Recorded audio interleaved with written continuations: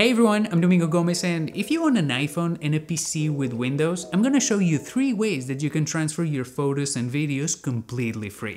The first method is with a USB cable. I know, it's quite basic, but it's important. Connect your iPhone to the PC via USB and authorize the connection. Now you will see this window and inside a few folders, but if you sort them by date or modification, you will see your latest photos or videos inside that folder. This is useful if you want to move the latest videos you just recorded or the latest photos, but if you want to see everything slightly, a little bit more organized, then you should open the Windows Photos app, and in Import, you can choose the iPhone. It will take a few minutes to load, but it will look much more organized, and from here, you can even import the ones you want. Now, where is the problem with this method? It's slow and fails many times, especially when you're moving a lot of files or just even heavy videos. Look, I'm pretty sure Apple does this on purpose in order for us to start using macOS or even paying for iCloud, because if you have some photos on this service, you can install the same app on Windows and authorize the photos to sync. And when you go to Windows Photos app, you will see this tab that will show you all the ones you have in iCloud. And from here, you can select the ones you want and download them to a folder on your PC. But what if you don't have a USB cable or paying for iCloud, but you still need to transfer your photos or videos? In that case, go to the App Store and search for AirDisk and install this free app. Once inside, select all the files you want to transfer, and then come here and choose this option, which will give you a specific URL. Now on your PC, type that same URL into a browser. You will see all the photos and videos you uploaded to AirDisk, and from here, you can download them directly from your phone. This method is my favorite because it's the most effective for heavy files, but if you know any other that should have been in this tutorial, let me know in the comments. I see you in the next one. Ciao, ciao!